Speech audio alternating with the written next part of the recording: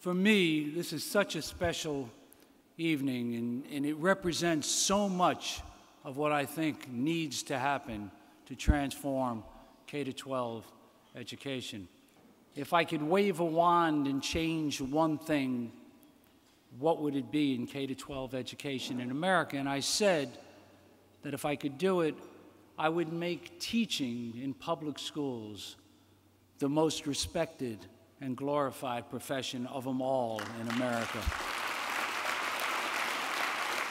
I really believe that because I think the future of this nation depends on how we educate our children. The demands of the 21st century really are going to place enormous challenges before us as a nation. Even today, in this very rough economy, there are jobs out there, but kids who are not prepared with the skills necessary for those jobs.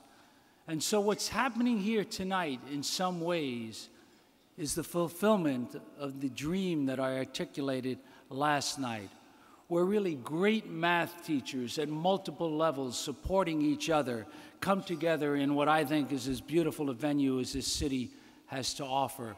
And what are we here doing tonight? We're celebrating greatness in public school teaching. And there's something that's so emblematic of where we need to get. And I give Jim Simons great credit for having conceptualized and understood that, and not only the financial support and the academic support and the professional development, but yes, too, the celebration of greatness. There's something wonderful about being in a room full of teachers who are sitting around and who represent the best and the most committed and the most talented, and to shine literally a spotlight on all of that. Nothing gives me more pride and indeed more joy than to salute the math teachers who work in our schools in this city, changing the lives of kids, and who are here tonight for one reason, because excellence is the characteristic that is most associated with your work. You've been singled out for that, and on your resumes, you should understand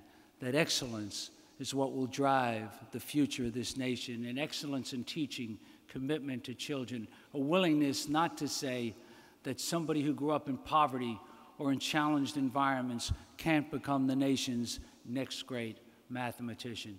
Thank you all for what you do for the kids of New York City.